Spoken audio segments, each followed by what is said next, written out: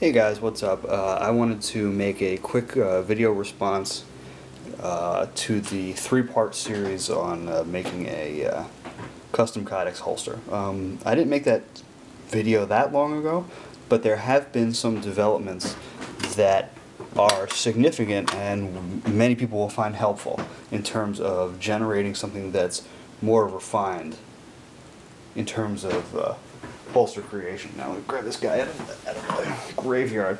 Now, when I made that holster, it was something that was it was this guy.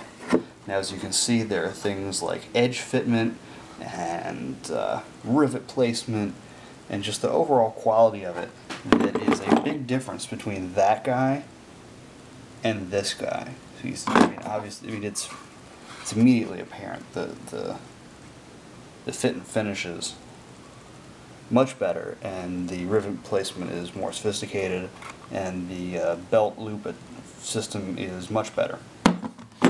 So, how do you get from there to there, right? How do you save yourself some time? Now, a couple things that are important are, well, I guess I'll start from the very beginning. That is getting your first piece of kydex. So take into account how much curve you want in your holster. I like a lot, so I can get them very form-fitting.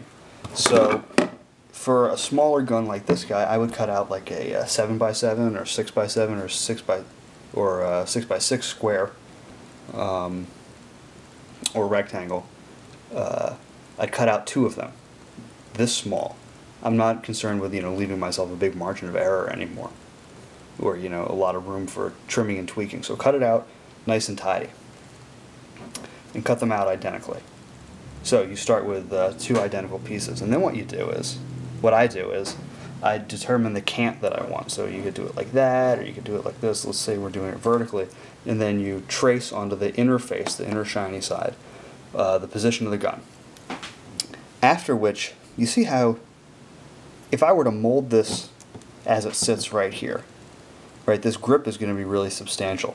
And when I put it in the press, I'm not going to get a really contour hugging trigger guard area like this, like that there, if the plastic has to contend with this grip. So what I do is I trace this out here, trace that there, and then trace it over there like that, and then I'm actually going to cut this whole section out before I even put it in the press. And then, of course, since the opposite face is going to need to have the same piece cut out, I would, flip the gun over and trace the mirror image onto the other piece. It'll make sense when you do it, and it makes less sense when I explain it. So I would cut that out and then sand off the burrs. And then what I do is I heat it up, and instead of putting the gun in the press and draping the kydex over it, I put the kydex face down in the press, put the gun on top of it, and then press it down together. And when it comes time to do the second face, what I do is I put the second face down, and then the gun and this piece of kydex molded to the gun go in on top of it. And I do that in order to match up the 2 pieces in the press, and I'm careful to make sure they don't shift when I press it down, so that I have 2 pieces that are as close to each other as possible to reduce the amount of trimming and shaping necessary once both pieces come out. So then what I do is I take one face, whichever one I want to start with, and then I, at that point, make my belt loops, because I'm still generating a certain amount of consistency in the belt loops. So I form them for my belt, which is 1.5 inches. So I make the belt loops, and then I use the belt loop to measure the basic rivet placement. Right? I know I need 2 rivets for the belt loop, so I determine where they're going to go based on the size of the belt loop, sketch them out, and then say, okay, well, if I need to put one here and one here because I've got an 1.5-inch belt, that means I can cut this like that. Or what I do is, for the flush cut muzzle, on the opposite face I trace over the muzzle, and then I draw the lines for where I want the planes to break, like that, for where I want this angle to come in. So I'll draw those lines, and then I'll cut them with a razor blade and break it off nice and clean. And then for the muzzle, for the flush cut muzzle, I'll cut it with a scroll saw. And then I'll trace out this contour that I want, and then cut that with a scroll saw as well. So then I have one side that is the shape that I want, so then I basically just trace that onto the other piece of kydex, and then cut it identically. And then I sand. If there's like an 1/8 of an inch difference between the two sheets, something like 100 grit sandpaper, if you work it, will take that down, so you don't have to worry about trimming it or like cutting it with that saw and then you've got this little jagged edge to contend with. You can just work that plastic down with the sandpaper. So anyway, then I rivet the two pieces together. Once I've got all my sanding done, I start with 100, then do 200, and then do 400 or 600, whichever I have handy. So I can get a much finer edge. So then I rivet the two pieces together once they're all sanded up, and of course once you're done sanding, it's imperative that you rinse, wash off the kydex and dry it off, because you don't want those particles getting in there with the gun. So I've got my rivets in place, and at that point the holster is flat. So how do I get this uniform curve in the side? I don't do that by hand. Oh, excuse me. I don't do that by hand at all. What I do is, here's just a little example I have set up here. I take one of these clamps, take a level or a straight edge or what have you, something along those lines. I clamp the kydex in there, and then I heat it with a heat gun on both sides, and then woo, bend it down. So, and then I let it set. What you can do, another good piece of advice, if you want something to set in a hurry, you know those cans of like compressed keyboard dusting air? You know how they freeze the shit out of you if you flip them over? Well, you can do that with the kydex. If you don't want to, for this process, to get 2 layers of kydex nice and hot, nice and flexible together at the same time, you have to get them pretty hot. But then do you really want to sit around and wait for it to cool? No, you can just take your can of keyboard air, flip it over so it does the frosty blast trick, and just freeze it, and then move on to the next side. That's in fact how I do these little belt loops here. Focus, please. I'll heat it up with the heat gun, fold it over, and then just give it that icy blast, so I don't have to sit here.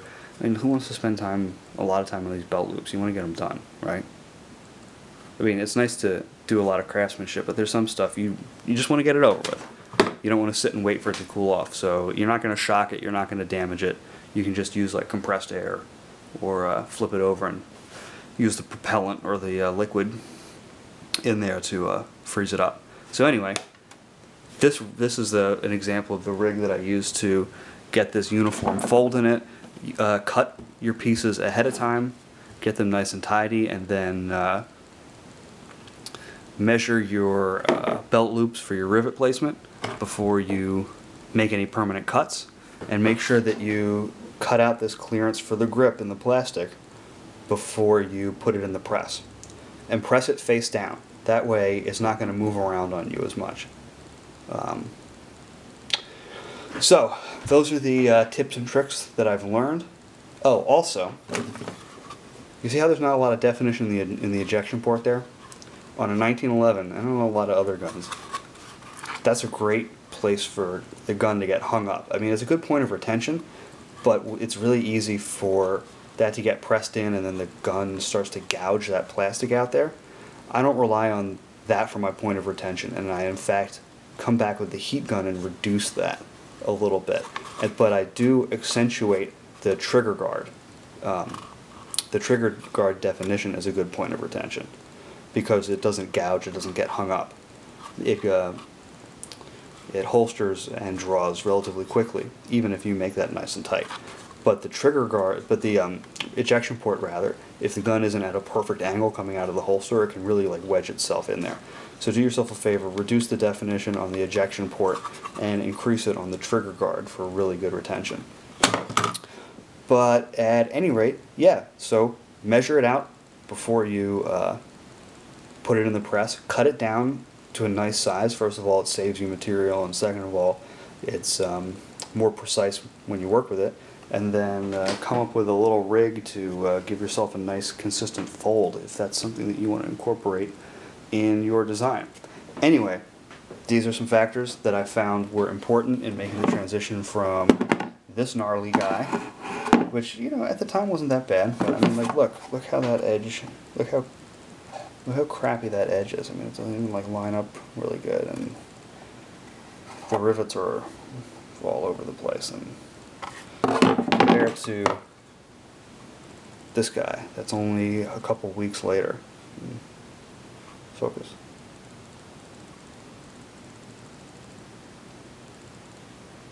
I mean, those edges and this finish is vastly superior. It's like a light year in difference. But anyway, those are the finer points that I had not